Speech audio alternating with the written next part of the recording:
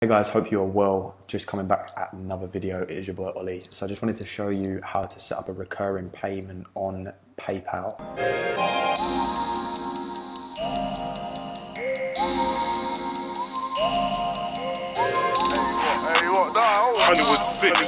A lot of people ask me about this, and obviously it's pretty straightforward once you know how to do it.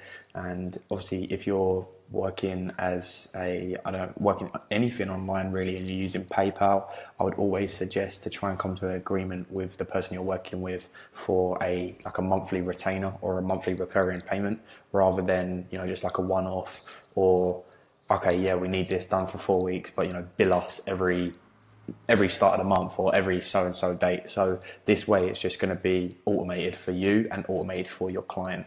So I would either suggest using PayPal or Stripe. I'm going to be uploading a video how to do this on Stripe as well, but obviously this is going to be how you do it on PayPal. So straight away we're in PayPal on our desktop here. I'm just going to make myself a little bit smaller. And the first thing you want to do is click on Tools and then go down to All Tools. It used to be a little bit different, to be fair, but it's changed ever so slightly. So I just wanted to show you a way that you can still do it on here. So there used to be like a thing where you could literally click on like recurring payments, but I just wanted to show you how it's sort of upgraded or updated now. So click on Invoicing and hit Open, and they've actually made it a lot easier, to be fair. So just hit Create Invoice. And once you get into the create invoice, you're going to come to here. Okay, so literally just do your invoice how you would do it anyway. So let's say, I don't know, Olley at thirst.com, so it's not going to go nowhere. And then if you need to CC anyone into it, let's just put social media management for an example. Social media management.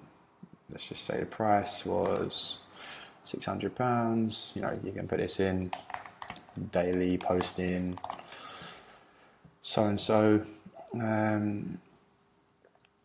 Come down. Obviously, I would suggest putting all of this in your notes to the business. Thank you for your business, or whatever you want to put.